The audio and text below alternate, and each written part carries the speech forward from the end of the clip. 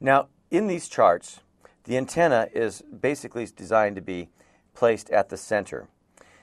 We look at it in two different ways. We have the H-plane, which this is the H-plane over here. I'll put an H in case it's not as easy to see, which is looking down at the top of the antenna.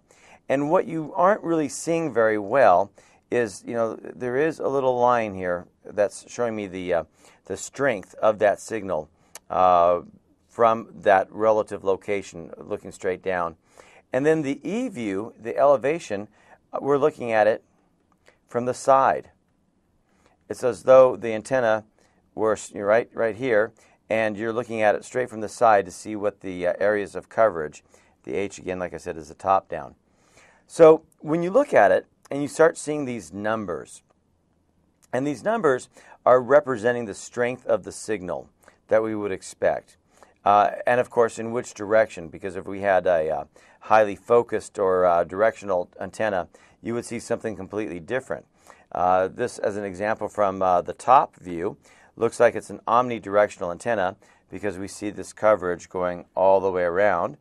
And when we look at it from the side, what we're seeing from the side is the coverage, if this was your office. So maybe your office, the roof and the ceiling is right here, and here's your walls, and you're getting an idea of the coverage.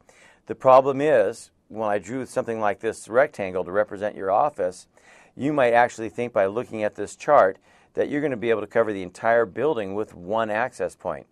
When in reality, well, and I don't want to mess up everything, the office might actually be much bigger because, like I said, these charts are showing you the relative, right? How close is the flashlight to my hand?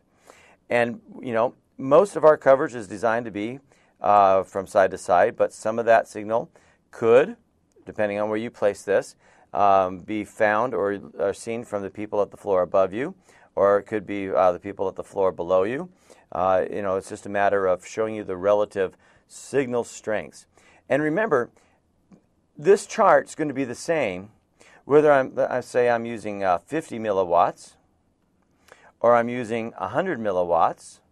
And we just went through a bunch of math in a different location of this course. If it's 200 milliwatts, well, what am I saying? That when we start adding power, we're going to get effectively more physical distance. But the shape and pattern of the signal is still going to be the same. So these numbers don't represent how many feet or meters away or anything like that. It doesn't represent the actual strength of the RF signal. It is just showing you the pattern of coverage that you would have at whatever intensity or signal strength that you're using.